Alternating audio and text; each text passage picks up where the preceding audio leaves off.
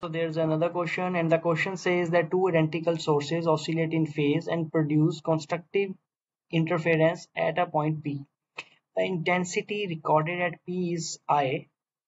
What is the intensity at P from one source? So first understand what the question is saying. Question says that so there's a double slit here, and suppose it's going like this,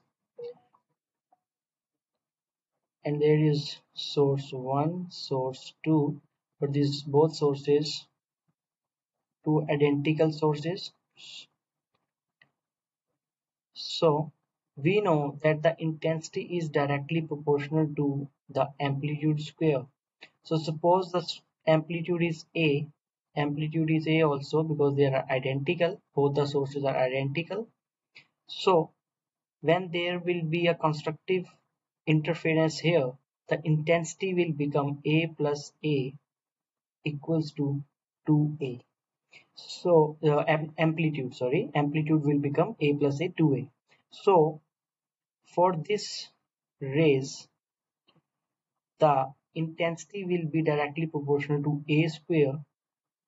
So let's suppose that this is I initial, we can say I initial is equals to A square, and I final after constructive interference, it will become 2A whole square. So it will become 4A square. So A square is equal to II, that is the interference initial. So it will become I final will become 4I initial. So we need to calculate what is the intensity at P from one source.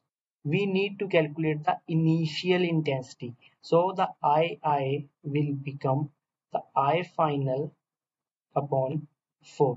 And I final, the intensity recorded at P is I. So it is I by 4. So this is the direct solution. D will be the right answer. So in these questions, you just need to see that in constructive interference, it will be 4 times. You can just remember it.